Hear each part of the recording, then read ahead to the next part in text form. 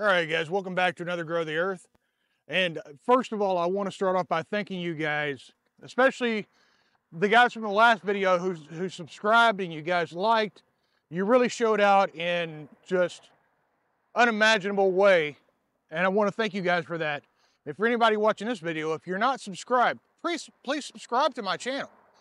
You know, here I do this because I love to do this, because it's a hobby, because it's things that I want to do, but it wouldn't hurt to get paid for it too. So if you guys can like, subscribe, share, you know, that whole 9 yards, I'd really appreciate it. You know, because eventually it's going to help me come into an area to where I might be able to substitute some of this stuff that I'm doing daily with, you know, someone else's money other than my own. But now that we're done with that, let's get to what we've got on tap for today. Today, we're going to be talking about carrots. And I'm going to go through everything you would need to know to grow good, bountiful harvest of carrots, and what you should expect whenever you go to harvest those carrots. So the first thing we should probably start off with is you decide to grow carrots, right? Now you need to decide what kind of carrots you want, because there's as many different types of carrots as there is types of tomatoes. All right, you know, just like this variety that I've got right here, you know, this is actually a small ball carrot. Now, when you think of carrots, you think of the carrots you grow you see in your grocery store, which are, you know, 8, 10, 12 inches long. Well, these guys are only going to be about the size of a ball. You know, one of the varieties that we're going to grow here today is a small Nance, which is right here. And these things only top out about 4 or 5 inches long. You know, you even have varieties like these. You know, this has got multiple varieties in it. And it's, you know, there are purple, there are black, there are red, there are green. Actually, one of the varieties that we're going to grow today is an atomic red. It looks like this. So, you know, as you go to buy carrots, you know, don't be stuck into the fact that you think that, you know, the variety that you see in the store is a variety that you need to put in the garden, but also you need to be expectant that not every carrot is going to turn out to the one like what you look in the store. The reason I grow the varieties I grow are not for, you know, that they look like the carrots in the store, but because the ones that I grow actually have more flavor. They taste better, they're crisper, they have a better mouthfeel, things like that, than, of course, what you buy in the store, which is entirely different. Now, there are quite a few different things that go into growing carrots, and one of those is going to be your soil. Now, soil has a lot of different aspects. Your soil is going to be not only what it feels like, because one of the key facts about growing carrots is you need a nice, loose soil. Because, of course, carrots are a root vegetable. So whenever they grow from the top down. And if they run into, as they're growing down, if they run into a rock, they will deviate and they will go around that rock. If they hit hard ground, they're going to stop. They're not going to continue to try and grow down into a hard soil, or it's going to very, very limit how far they're going to go down. So even though you planted a variety of carrot that's going to grow to be 10, 12 inches long, if you've got really hard soil or soil that it can't grow into, only 4 or 5 inches down, guess what? That carrot's going to be 4 or 5 inches long, and then more than likely, instead of being long and about the size of your thumb, it's going to be long and about this big around. And so carrots will adjust to the spaces they have. Second thing is going to be fertilizer. For carrots, do not use your regular, you know, if you're a non-organic gardener, don't use your standard 10-10-10. You're going to end up with a lot of greenery and hardly any carrot. Because that's what's going to happen. A carrot's job is not to produce a long piece of fruit per se. Their job is to reproduce, just like every other vegetable that we grow in our garden. So if you give that thing a lot of nitrogen, it's going to grow a lot of greenery so you can make a lot of seed. So what we have to do is we have to kind of help that plant do what we want it to do, help that root vegetable grow by limiting the nitrogen and then building up our phosphorus and our P and our K of our NPK. Because that is what is going to help us grow nice big roots. So just as what you would do for even a bulb, you know, what you would put in for potatoes, what you would put in for any other type of root vegetable that grows below the ground, that is what you want to use. You want a lower N number and a higher P and a higher K number. Also, if you have something that has calcium, boron, or magnesium, those three elements are going to help these things grow better too. So what I'm going to do is I'm going to bring you in closer. We're going to mix in this fertilizer, and I'm going to show you what we're going to do to plant. All right, now the fertilizer that I'm going to use is a 444. It also has some calcium, it's got some boron, it's got some magnesium in it. So this is going to do real well for all of my carrots. Now, it's kind of hard to say. I mean, you can go overboard with your fertilizer, especially if you are using a commercial fertilizer that is not organic. The reason is the fertilizer that is not organic actually is full of acids and things like that. It's a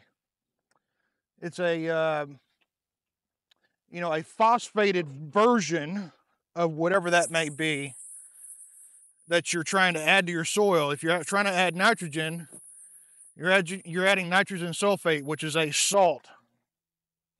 If you are adding, potassium, you're adding potassium sulfate, which is a salt.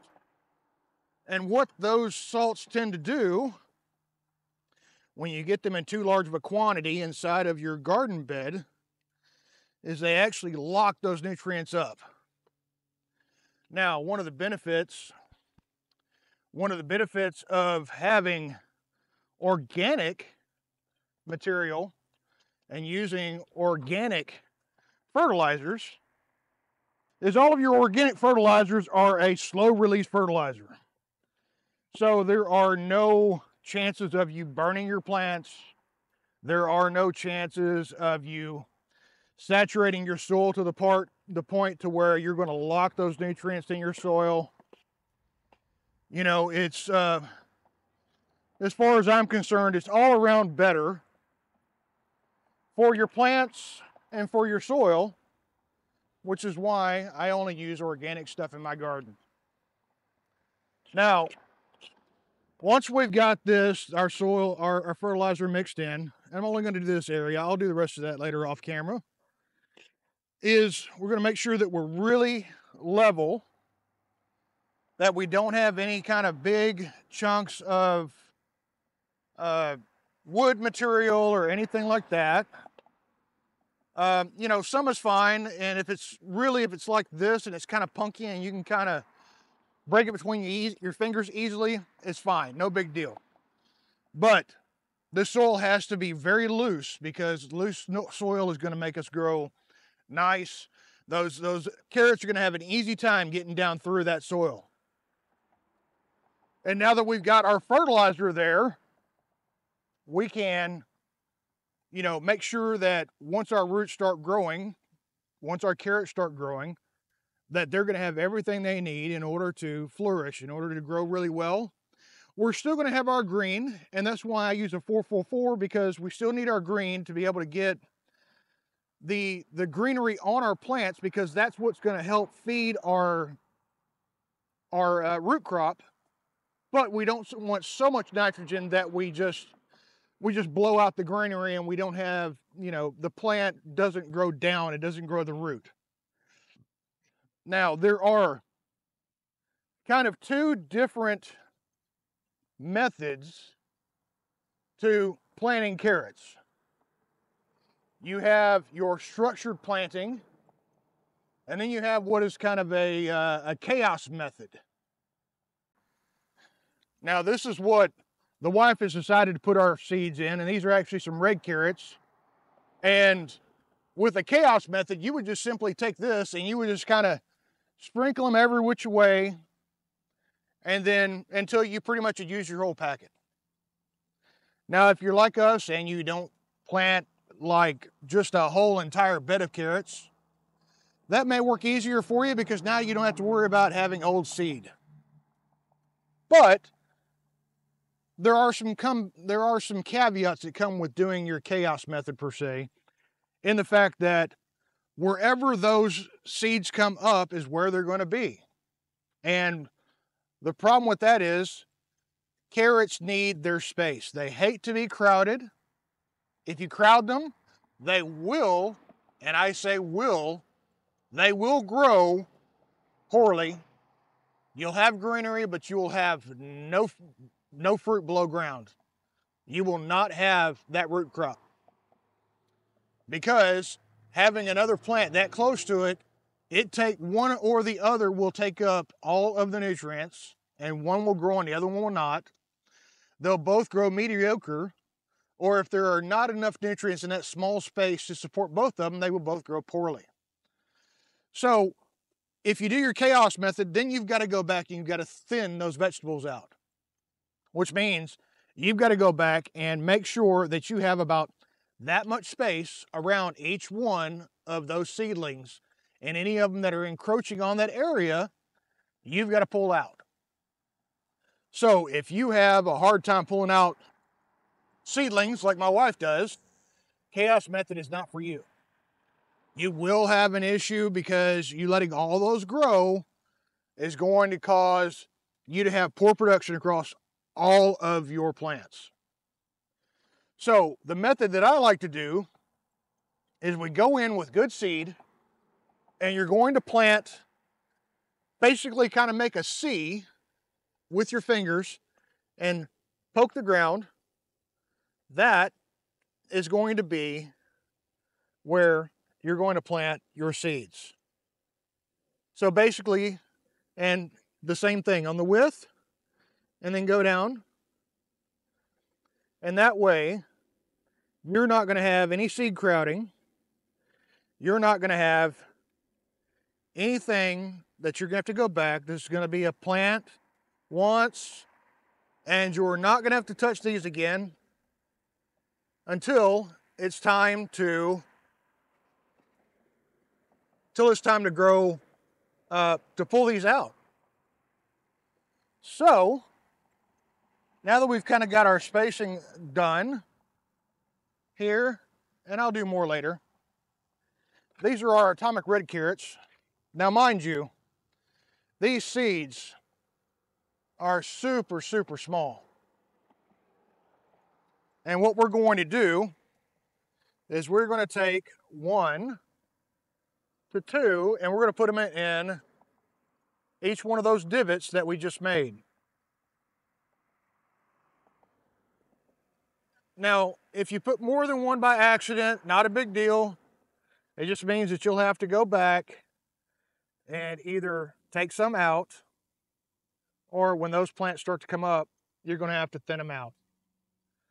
You know, it's just kind of the way things go. These things are very, very small, which is why the chaos method of planting these is so prevalent, because instead of trying to do this and meter them out, people would rather just kind of throw seeds at the ground and, hey, I'll deal with that later.